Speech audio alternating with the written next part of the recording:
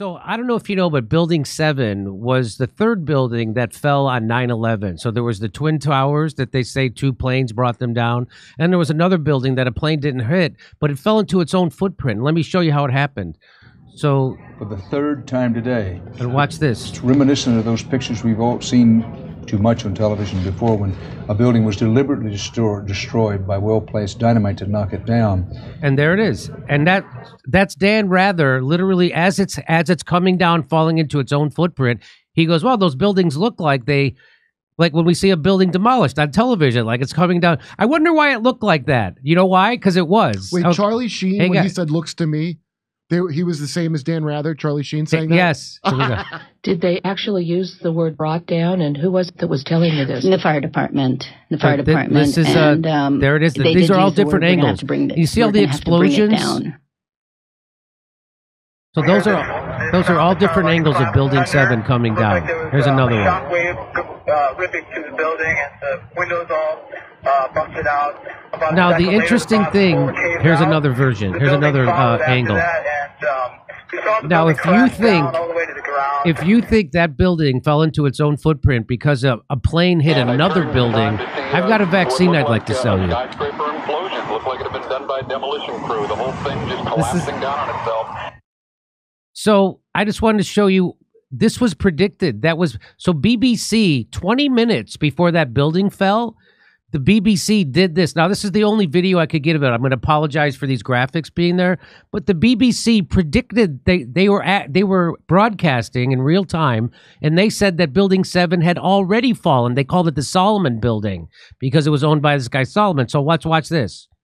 Heard a few moments ago was talking about the Salomon Brothers building collapsing, and indeed it has. Apparently that's only a few hundred yards away from where the World Trade Center towers were, and it seems that this was not a result of a new attack. It was because the building had been weakened during this morning's attacks. We'll probably find out more now about that from our correspondent Jane Stanley. Jane, what more can you tell us about the Salomon Brothers building? Now, when they throw it to her, Building 7, the Solomon Brothers building, is still standing over her shoulder, and they're talking as if it had already fallen. So let's watch. Behind that, there's an empty piece of what was a very familiar New York skyline, a symbol of the financial prosperity of this city, but completely disappeared now, and New York is still unable to take on board what has happened to them today. Presumably there were very few. So that was the BBC, and in real time on television, telling you that the Building 7 had already fallen when it hadn't fallen yet. They didn't know what it was. So they didn't know what it was because they're from England, right? So So watch this. So now this is from Alaska. This is a news report debunking that. Well, it's been a point of controversy now for more than a decade. A researcher now from the University of Alaska Fairbanks is weighing in. World Trade Center Building 7 was not struck by a plane, but did collapse hours after the Twin Towers. Well, now Dr. Leroy Hulsey, a civil engineering professor at UAF, he led a 4-year study which reevaluates whether Building 7's collapse could have been caused by fire, as was determined by the National Institute for Standards and Technology in 2008. Hulsey says his findings were a resounding no, and his simulations paint a different picture than the federal agencies. So we virtually simulated the building, and we looked at that analysis, and we also virtually simulated what they did. We couldn't get it to do what they were at. They did. A group called Architects and Engineers for 9/11 Truth paid for the study. The organization is petitioning Congress to call for a new investigation into the World Trade Center destruction. A spokesperson for the organization says one of its supporters approached Dr. Hulsey about the research, partly because of UAF's reputation.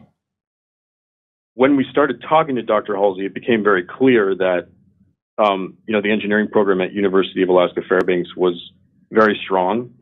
And Dr. Hulsey was the chair of the department, and he had a lot of experience in modeling structures and doing forensic investigations. And so we thought it was a perfect opportunity for us to move forward The study is now open for a 2-month public comment. So how bad is a job has the establishment been doing? They've done so bad that even normies are looking into what really happened with Building 7.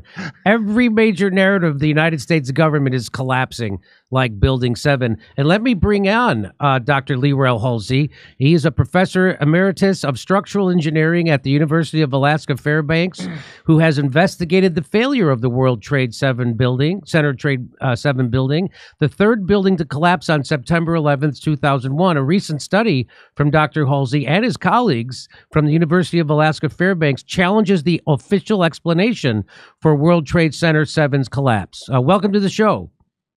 Thank you. So now, so you have impeccable reputation. The people who are interested in this came to you. Did you have your own, just watching it on 9/11, did you have any doubt that it was happening the way that the establishment news was telling us it was happening? To be honest with you, I didn't even know a Building 7 had collapsed. Oh, really? Really. Okay. I did not know that.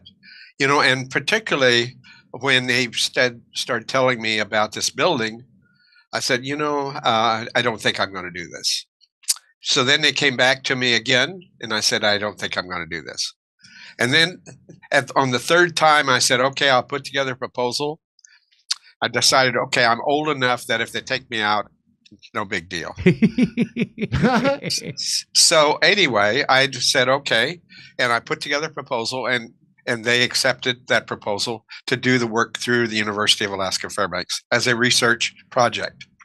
So through that process, and I went and I got it funded. Then I looked at the normal way of doing things and looking for students to work with me. And I had a lot of undergraduate students that really were excited about it. But when they took it to their families, they decided they better not. They were a little worried. So then I ended up with 2 PhD students, both from China. And they worked with me. And they both are now teaching it in China. So go ahead. Go ahead. I'm sorry. So I just wanted, so here is Building 7. And it's, as they said on the BBC, it's a few hundred yards away from the World Trade Center 1 and World Trade Center 2. So the idea that somehow an explosion happening over here a few hundred yards away would somehow make that building fall into its own footprint is suspect, to say the least. Now, is there anything you want to say about this slide before I go to the next one? Well, I wanted to, first of all, share with people exactly where Building 7 was with respect to WTC 1 and WTC 2. And this picture illustrates it in a not necessarily in a dimensional sort of way, but a visual sort of way, to give a person an understanding of look, at this building's only 47 stories tall. I mean, and that's tall, quite frankly. 2 million square feet per floor. Wow, it's a big building. A big building. So in reality, what I told the AE 9/11 Truth, who was funding this, I said, I'll do the investigation, but I will not promise that I'll tell you what caused it. I will tell you what didn't cause it. Oh, okay. Okay. I did not want to. Here's the bottom line. There was no way I was going to get involved in any politics. This was going to be pure science all the way. Okay. And every day that we did a study, I asked my students, I hope you didn't read anything about this, because we're not going to be we're not going to let anything that's being published affect the science that we're doing. Okay. So should I move on to the next slide? Yes. So here it says this the World Trade Center, different elevation views. There's the 45th floor, the 19th, 16th, and 13th floor. And so what do you want to tell people about this slide? Well, first of all, 45 is about where we saw that there wasn't any you'll see here later that they're talking about the penthouse, which is on top of the building, and it came down before the rest of the building. And what we spent a long time trying to determine what was going on with that penthouse, because it had so much interaction for a lot of people as to what went on there, and a lot of people thought it was connected, I guess, to column 79, which was down below, and in actuality, that penthouse collapsed before, which means that there was not any fire that impacted that penthouse. Okay, so then one has to ask themselves, what created that problem? You see what I'm saying? Yeah. So when you look at the video of Building 7 collapse, it collapses at the top first, not at the bottom first. And Correct. You're saying there was no fire up on the 45th floor. No. Okay. So that opens up a whole series of questions, does it not? Yes. At the end of the beginning. So anyway, I'm done with this. I just wanted to show, and also at 19, 16, and 13, or 50. What is it? 19, 16, and 13. Yeah.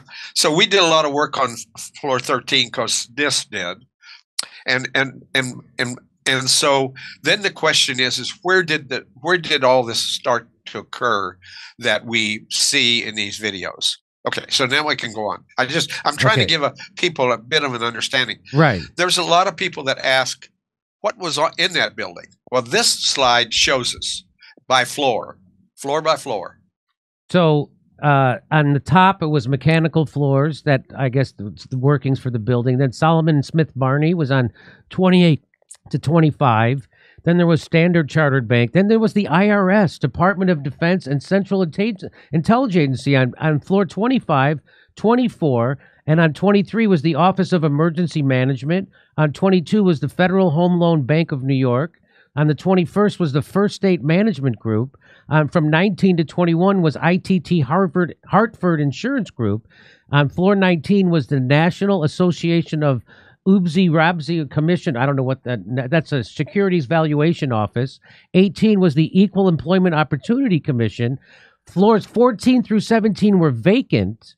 But on 11 through 13 was the Security and Exchange Commission and the Provident Financial Management. And then just below that was the U.S. Secret Service, and then the American Express Bank. And now what is the significance of that is highlighted here in yellow? What is highlighted is the Security and Exchange Commission and the Provident Financial Management. What is the significance of that?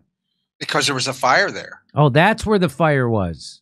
So why not ask yourself, okay, if this is so important, how much paperwork is going to be laying around? So at the end of the day, we have to be confident that those documents were locked up every day. If you put it on that question, just that question alone, the probability of a fire propagating, and it didn't propagate very fast through that whole system. I mean, we're talking about hours here of hardly any fire at all. So then the question is okay, what's going on there? So I highlighted it just to pose a question of thought. So you think they would have sprinkler systems? It would be really tightly managed. It's a really important top secret kind of stuff. And they wouldn't allow it to just be susceptible to a fire. Well, no, is what you're saying. No, they wouldn't. And even if it was a fire, if it was the other condition, and they did, the fire indications are that they didn't scatter around. So what was the I guess the conditions for the what am I trying to say? I'm concerned about. What was the fuel for keeping the fire burning? So you're saying, yeah, what was, they say office furniture. Not so much. It was all blue spruce. Okay, should I go to the next slide? Oh, yeah, of course. You bet. So this is from your study, and this is I guess, a mock-up of the building, of this building. This is the actual building, and this is your mock-up. Yeah, and looking at it earlier today, I was thinking, I should have made it the same width in terms of the people looking at it. Right. But basically, this is the structure, and it's broken down by 2 different computer programs to simulate precisely the erection of that building. And so when we look at this for a moment here, we're going to see that it begins to collapse. And we're going to compare my work against the actual footage that occurred that day. Okay, so let's watch that. So here's what actually happened. Wow, you can see the penthouse collapse first. Which absolutely, on both. Which doesn't make any sense, but here we go.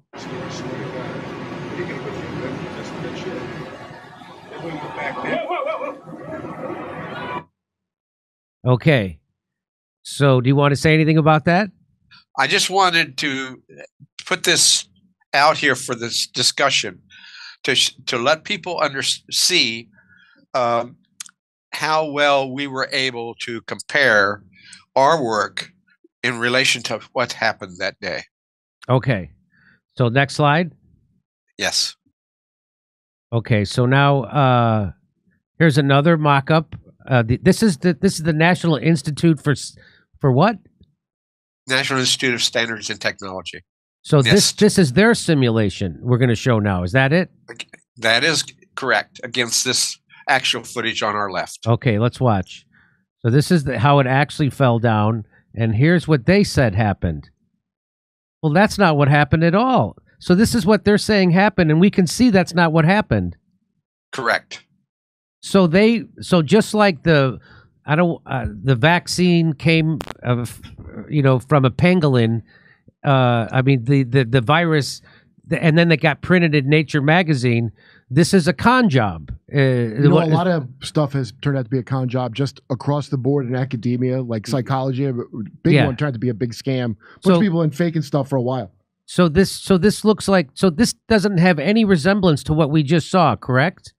No, it doesn't. Okay. And more important than that, NIST basically is in position to make sure that when we put up buildings, that we have a code that protects the public.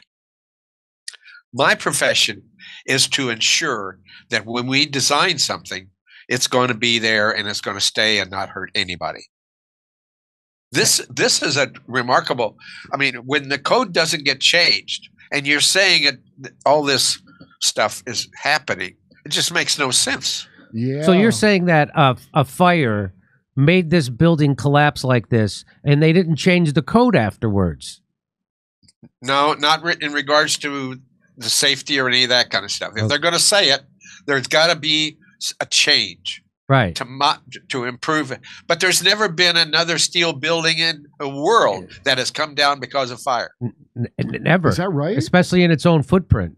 So here's the next, and this is so this is still the NIST. Yeah, and what I want to say about that is that they simulated to the right of this picture on my left, basically the connections of the columns to the beams, but they didn't on the left. So there's a difference. So you're saying here they connected to the columns to the beams, but they didn't here? No, they made an assumption. Okay. What's called pinned or fixed. And so that's between the two. And you'll see on this picture when it's coming down, that line represents the two differences. Okay. Which doesn't represent the building.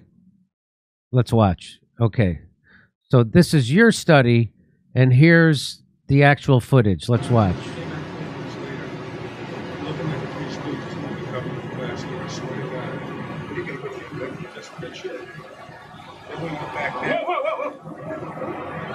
So now what does that show us?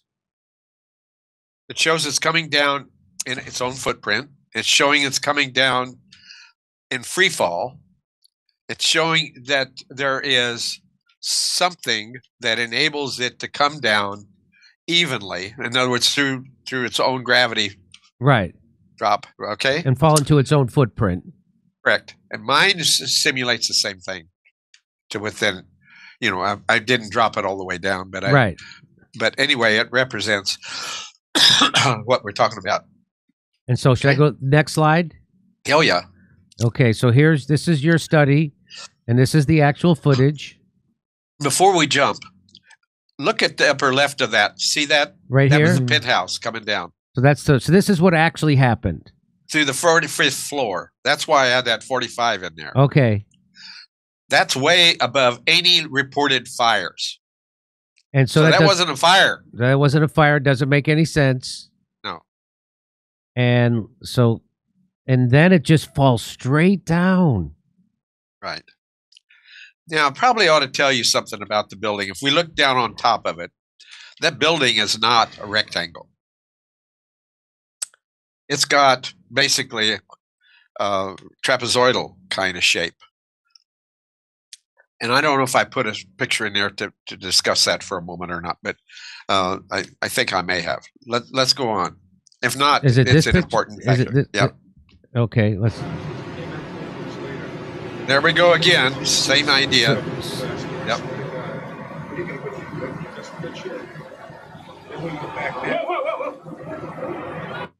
It sounds like they're looking at your graph. Yeah. Whoa, that was.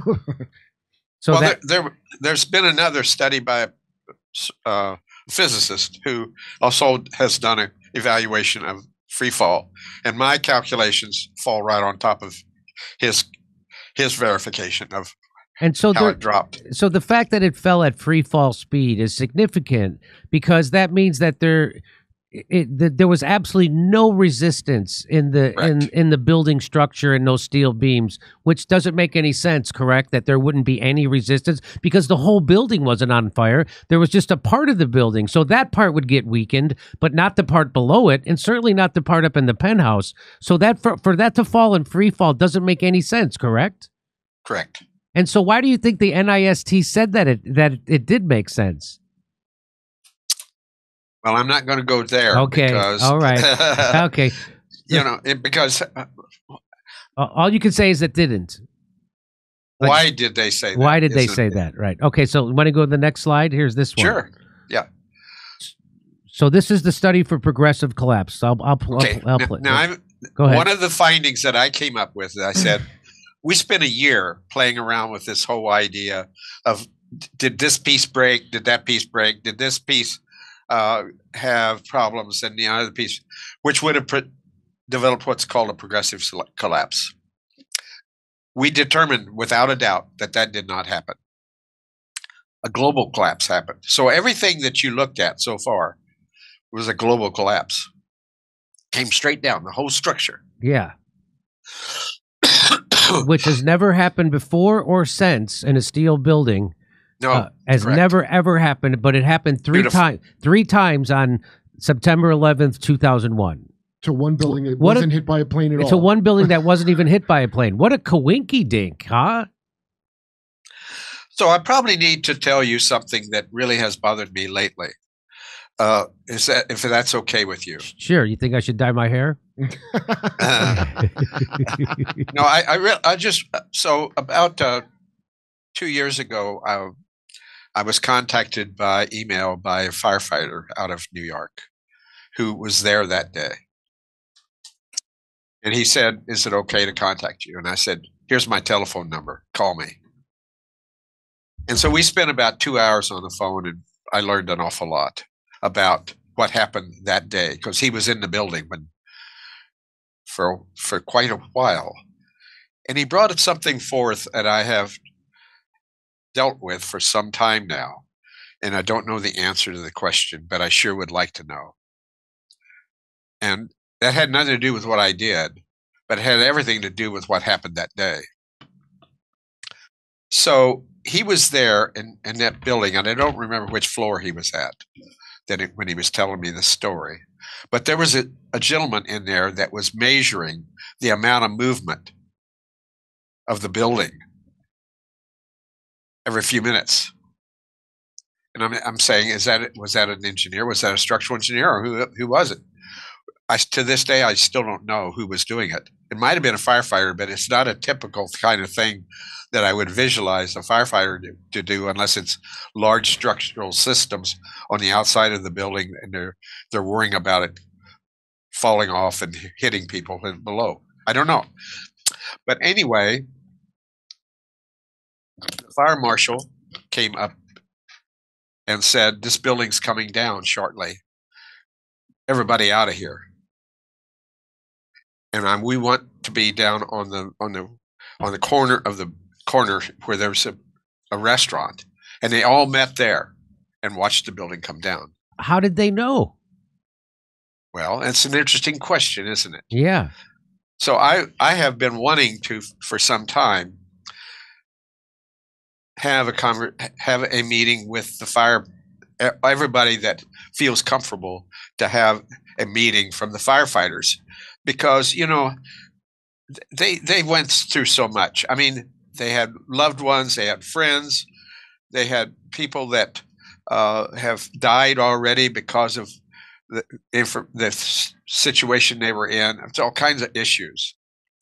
And I don't want to drag them through that, but I sure would love to be able to understand what they went through that day, and the police force at a level that has not been brought out yet. I feel like the American people deserve it. And I don't want to drag them through anything they don't want to be dragged through. But at the same time, I sure would, if they would be happy to participate, I would be happy to help them participate. So I've seen videos of firemen saying that there were large explosions, not only in Building 7, but World Trade Center 1 and 2, that felt like they were coming from the basement, that it knocked them off their feet. And so you hear that for sure. And so I know you didn't study. I had this thought the other day as I was walking out of Burbank Airport. When the planes hit World Trade Center 1 and 2 and it hit it like in the middle of the building, and let's say it did melt that steel, well, wouldn't just the top of the building fall over? Why would the steel underneath it all of a sudden lose all structural integrity and collapse at free fall speed? Does that make sense to you as an engineer? No. So, and why do you think more people haven't questioned that? I don't know. I will tell you this, that when those two buildings started coming down, the engineering ASC, I think it was, came out and said, this is a collapse by like flat plates hitting, bang, bang, bang, bang, coming down. Okay, that was the argument. When that argument came out, I was teaching structural engineering at UAF, and I turned around to my students and I said, that simply is not true.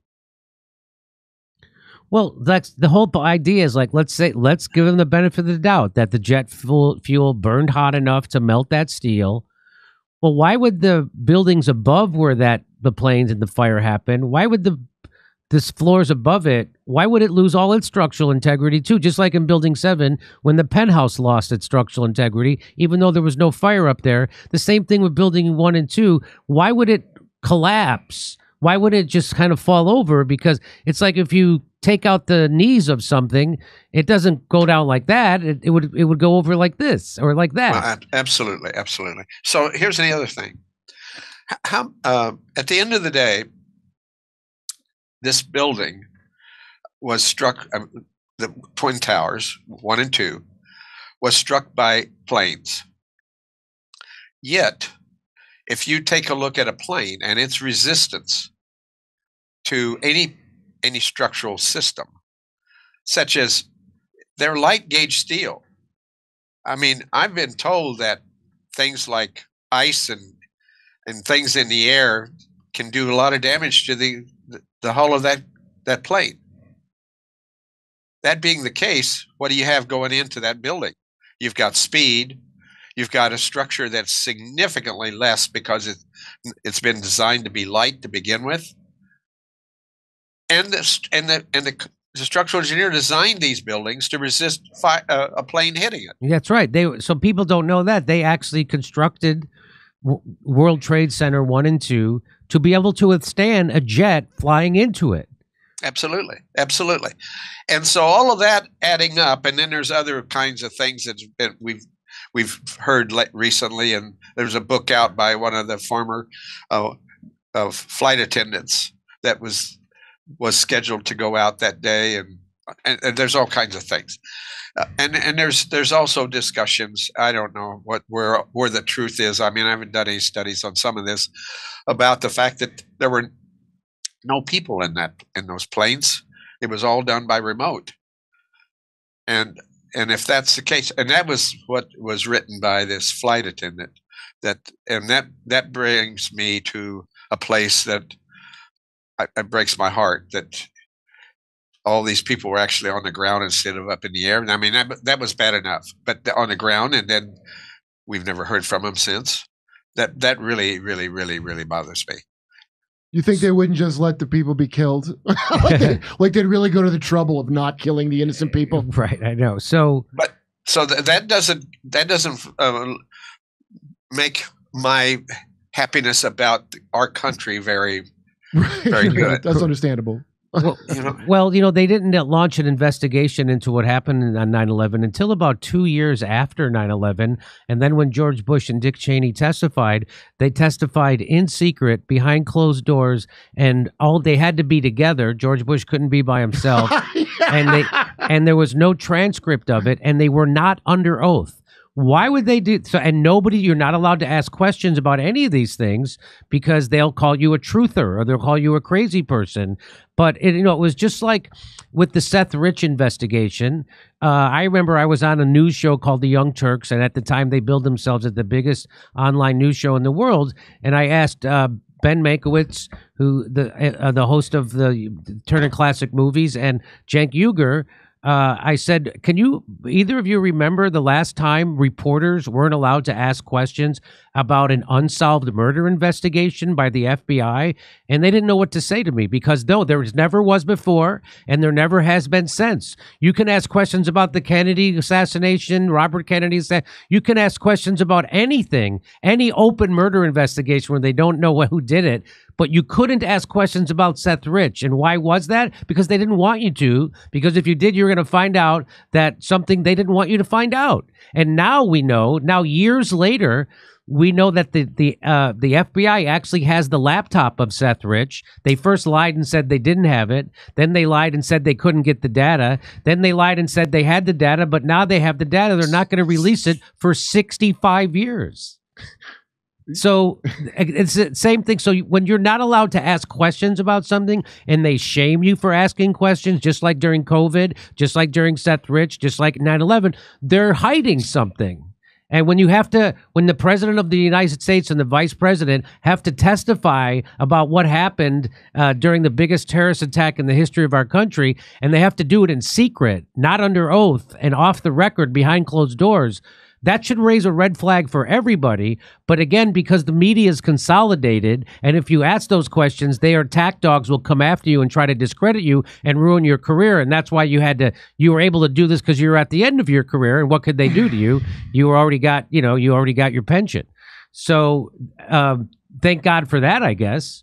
Kurt, you wanted to say something? So that thing that always makes you laugh when you bring about Rumsfeld announcing they can't find $2 trillion. So the day before this. So the day before this happened, he announced it. The Secretary of Defense gave a press conference where he said that they could not account for $2 trillion, not billion, not million, $2 trillion.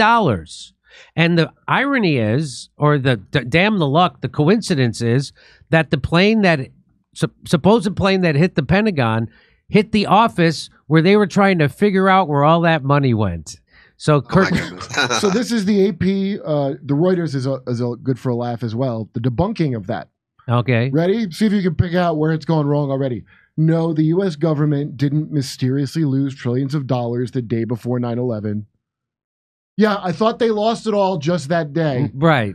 That's what they're debunking. Not the actual thing that they still can't account for, by the way. And you don't think there was some accounting? From what I could see, there was some accounting being done in that Building 7 that collapsed. Yes, in Building 7, there was the Securities and Exchange Commission and in there, and the CIA, and all that stuff got destroyed, so they could never look up those records. I didn't think they lost it in one day, like Brewster's Millions. That's right. Starring Richard Pryor.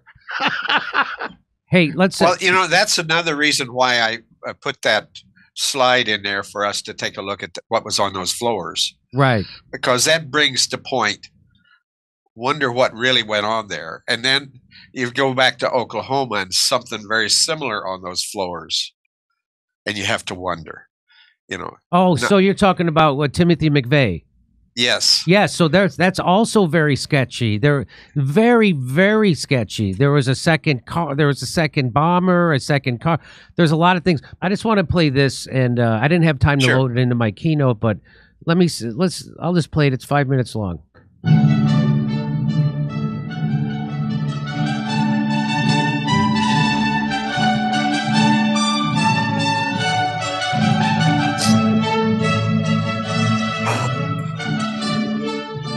On the morning of September 11th, 2001, 19 men armed with box cutters, directed by a man on dialysis in a cave fortress halfway around the world using a satellite phone and a laptop, directed the most sophisticated penetration of the most heavily defended airspace in the world, overpowering the passengers and the military combat-trained pilots on 4 commercial aircraft before flying those planes wildly off course for over an hour without being molested by a single fighter interceptor. These 19 hijackers, devout religious fundamentalists who like to drink alcohol, snort cocaine, and live with pink-haired strippers, managed to knock down 3 buildings with 2 planes in New York. While in Washington, a pilot who couldn't handle a single-engine Cessna was able to fly a 757 in an 8,000-foot descending 270-degree corkscrew turn to come exactly level with the ground, hitting the Pentagon in the Budget Analyst Office where DoD staffers were working on the mystery of the $2.3 trillion that Defense Secretary Donald Rumsfeld had announced missing from the Pentagon's coffers in a press conference the day before, on September 10th, 2001. Luckily, the news anchors knew who did it within minutes. Osama bin Laden. The pundits knew within hours. Osama bin Laden. The administration knew within the day. Terrorists who committed these acts and those who harbor them. And the evidence literally fell into the FBI's lap. That a hijacker's passport was found blocks from the World Trade Center crash site, if you can believe that. But for some reason, a bunch of crazy conspiracy theorists demanded an investigation into the greatest attack on American soil in history. That investigation was delayed, underfunded, set up to fail, a conflict of interest, and a cover-up from start to finish. It was based on testimony extracted through torture, the records of which were destroyed. It failed to mention the existence of WTC-7, Able Danger, P-TECH, Sibel Edmonds, OBL and the CIA, and the drills of hijacked aircraft being flown into buildings that were being simulated at the precise same time that those events were actually happening. It was lied to by the Pentagon, the CIA, the Bush administration, and as for Bush and Cheney, well, no one knows what they told it because they testified in secret, off the record, not under oath, and behind closed doors. It didn't bother to look at who funded the attacks because that question is ultimately of little practical significance. Still, the 9/11 Commission did brilliantly, answering all of the questions the public had, except most of the victims' family members' questions, and pinned blame on all the people responsible, although no one so much as lost their job, determining the attacks were failure of imagination. Because nobody in our government, at least, and I don't think the prior government that could envision flying airplanes into buildings. Except the Pentagon, FEMA, NORAD, and the NRO. The DIA destroyed 2.5 terabytes of data on Able Danger, but that's okay because it probably wasn't important. The SEC destroyed their records on the investigation into the insider trading before the attacks, but that's okay because destroying the records of the largest investigation in SEC history is just part of routine record keeping. NIST has classified the data that they used for their model of WTC-7's collapse, but that's okay because knowing how they made their model of the collapse would jeopardize public safety. The FBI has argued that all material related to their investigation of 9/11 should be kept secret from the public, but that's okay because the FBI probably has nothing to hide. This man never existed, nor is anything he had to say worthy of your attention, and if you say otherwise, you are a paranoid conspiracy theorist and deserve to be shunned by all of humanity. Likewise him, and her, and her, and her, and him. Osama bin Laden lived in a cave fortress in the hills of Afghanistan, but somehow got away. Then he was hiding out in Tora Bora, but somehow got away. Then he lived in Abbottabad for years, taunting the most comprehensive intelligence dragnet employing the most sophisticated technology in the history of the world for a decade, releasing video after video with complete impunity and getting younger and younger as he did so, before finally being found in a daring SEAL team raid which wasn't recorded on video, in which he didn't resist or use his wife as a human shield, and in which these crack special forces operatives panicked and killed this unarmed man, supposedly the best source of intelligence about those dastardly terrorists on the entire planet. Then they dumped his body in the ocean before telling anyone about it. Then a couple dozen of that team's members died in a helicopter crash in Afghanistan. This is the story of 9/11, brought to you by the media which told you the hard truths about his head could be seen to move violently forward. And they took the babies out of incubators. And mobile production facilities. And the rescue of Jessica Lynch. If you have any questions about this story, you are a batshit paranoid tinfoil dog abusing baby hater and will be reviled by everyone. If you love your country and or freedom, happiness, rainbows, rock and roll, puppy dogs, apple pie, and your grandma, you will never ever express doubts about any part of this story to anyone. Ever. Well, I didn't. This has been a public service announcement by the Friends of the F. Okay. So wow. I would have told you to shut up 20 years ago. So I know the guy who put that together is James Corbett, and he got kicked off YouTube. For this? I don't know. I'm sure it didn't help.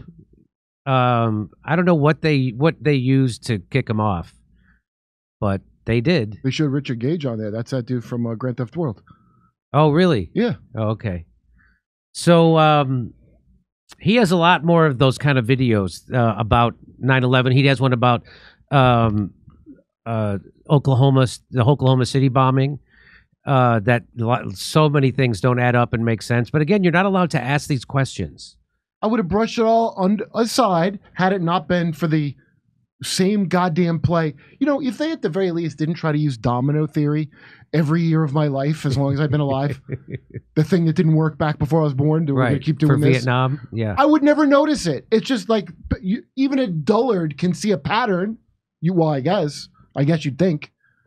So I really appreciate you coming on. Is there anything else? I mean, so we're not denying that there was a horrible event that happened on 9/11 or that those buildings fell down and thousands of people were killed. We're not denying any of it. We're saying that, you know, who's really responsible, who's the culpable, how did it actually happen? Because Building 7 didn't come down the way they said it did. And I mean, if you just look at it from a engineering viewpoint, it didn't happen. There's no reason why the penthouse would come down first. That doesn't make sense. And again, before or said, even Rosie O'Donnell. I have a video of Rosie O'Donnell questioning this on The View from like 15 years ago. Before she got her mind right. Before she got her mind She's right. a much happier person now. I don't know if you've seen her clips. So go ahead, Doctor. I was going to say, I think there's a couple other videos that I put on here, and one of them shows it collapsing at falling over as a progressive collapse. I thought we probably ought to share a little bit about that. So let's watch this. I think this is now you're saying this is how it should have fell down. I'm saying if you use what NIST says happened, and I had the NIST. Yeah, this is what would have happened. Okay, I didn't say that in my report, but the fact of the matter is, if a column over here on the edge of the building, like column 79, comes out and those around it comes out first, then they lose support, but the others are still there. So why is it going to stand straight up and come down its own footprint? It's not going to happen that way. So if it happened the way they said it, this is how it would go. Look, okay, let's more watch. like it. Yes. So this is how it would look. And if you begin to see the top of it, this is not a rectangular building. Right. This is, and so the stiffness of it is not like a rectangle. There's parts of it that are heavier than others and all that kind of stuff that's going on. The stiffest part of this building is at the elevator shafts in the middle of it, the building. NIST argues the portion of the building to your right, if you're looking into it, is the exterior. And they said that that's really, really stiff and everything pushed from there. Not true.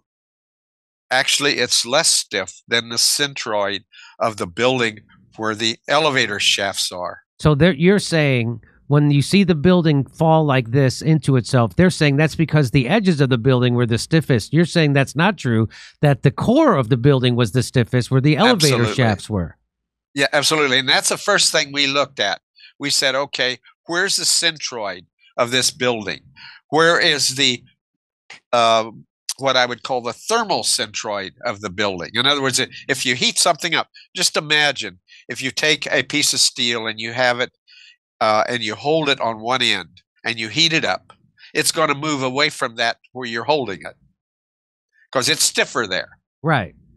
You hold it on the other end now and set it on fire, and it's going to go the other way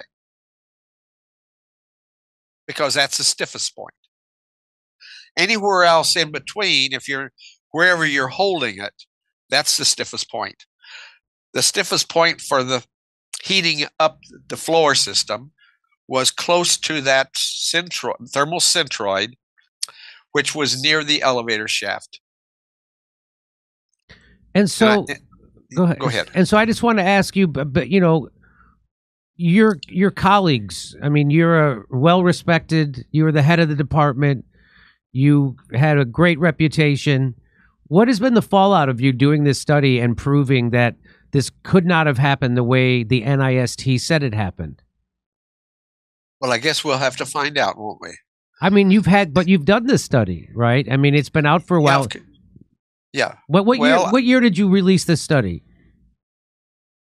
Well, I think it was 2000 and I think it was in 2020, something like that. Okay. You know, but anyway, it doesn't mean that I don't know. I know that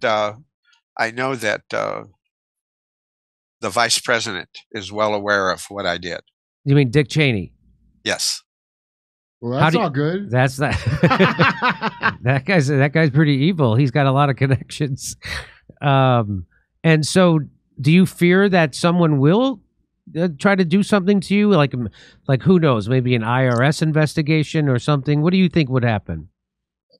I don't know. You know, I believe in. I'm a Christian, and I believe in God. And if I'm going to do the best I can for the people of this country, and if I have to suffer for it, that so be it. And so you're doing this as a service. Obviously, this isn't a moneymaker for you. This is a career ender for people. No, I'm doing it. I'm doing it because I feel like the people deserve better. Okay, and I guess I'm going to find out what's going to happen to me.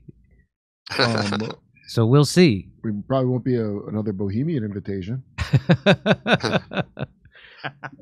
Well, I have friends all over the world, so okay. You know, at the end of the day, it's I don't go out and try to create issues every day, but when I see an opportunity like this, I'm going to at least present what I think is the truth, and let the other situation be addressed. So that local television station covered it. Did you get invitations to go on other local TV shows, or any other news organizations ever invite you on to talk about it? 60 Minutes, Nightline, anybody? No. Interesting. Very interesting. But I did get invitations from engineering that was in Alaska. I got invitation for doing it in Arizona, like an engineering conference. Yes, or engineering meetings, you know, that kind of stuff, where I shared what I had, so that the engineers would have some understanding of where I came from with all of this. And there's an organization in the UK now that's looking at what we did, and we'll see where that all goes. So anyway, I don't know how to address the question you just gave me about not being invited to televisions and sets and all that. I don't know why. I tend to think that they are not always on the truth side. Right, of course, because they're owned by the people who want to control the narrative, right? Especially in the United States, there's only 6 major corporations that control every news show, every television show, every radio show, every newspaper. The mass media is owned by 6 companies, and that was engineered by Bill Clinton in the Telecommunications Act of 1996. And so ever since then, all the people who are in media know that they have very few places to go work. And so it became very homogenized, and it became very easy to do all those wars. And so they used 9/11 as a pretext to go into Syria, to go into Libya, to go into Afghanistan for 20 years, to go and by the way, and Libya, and those, as Julian Assange told us, those wars are not to be won. Those wars are meant to be ongoing, because it is a money laundering operation to take money from the Treasury and disperse it through the international security state and the military-industrial complex and the billionaires who own that stuff. So that's what we've been living. I mean, we keep pretending that it's ISIS are the terrorists, but the United States killed a million people in Iraq. Look what we did in Libya. Same thing. And the most successful state in Africa, we turned it into a failed state. Look what we did in Syria. We got in bed with ISIS and Al Qaeda in Syria to try to, and that was all for a pipeline. And we still occupy a third of Syria. As we wag our finger at Putin for going into the eastern part of Ukraine to stop Ukraine from shelling the Russian ethnics there. He invaded Ukraine not to start a war, but to end one. And we're occupying Syria, which is right. We just built 2 military bases inside someone else's country. And which third of Syria are we occupying? We're occupying the oil part.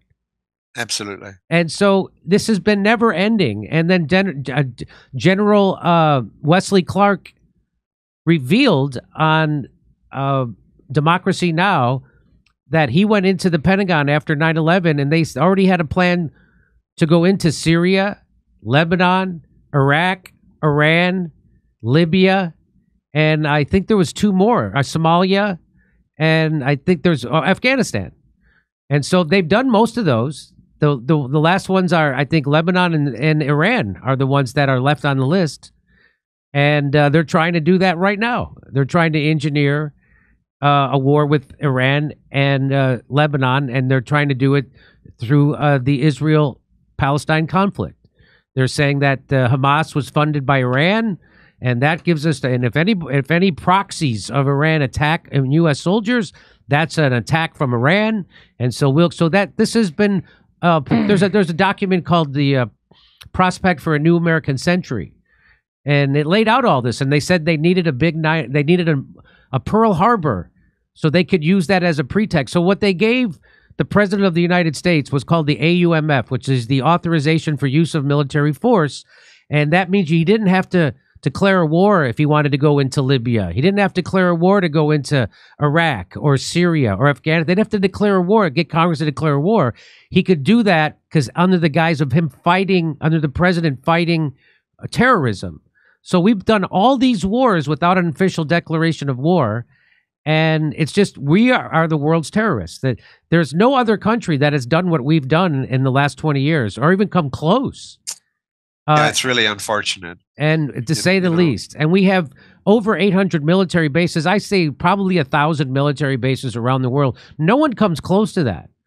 And a lot of them are secret also. But anyway, I really appreciate your courage, Doctor, and I appreciate you coming on this show. And I appreciate you, sharing your knowledge of engineering and your impeccable reputation and putting it on the line to tell the truth about something like this. And, the idea that you're not allowed to ask questions in the United States of America about anything should be a red flag to everybody. But what they do is they go, "Oh, you're just asking questions. You one of those? One of these guys? What are these guys? You're just asking. I'm just asking questions. Well, what else are you supposed to do? That's what you're supposed to do. Mean just asking questions? I know. That's a hostile act. Yeah.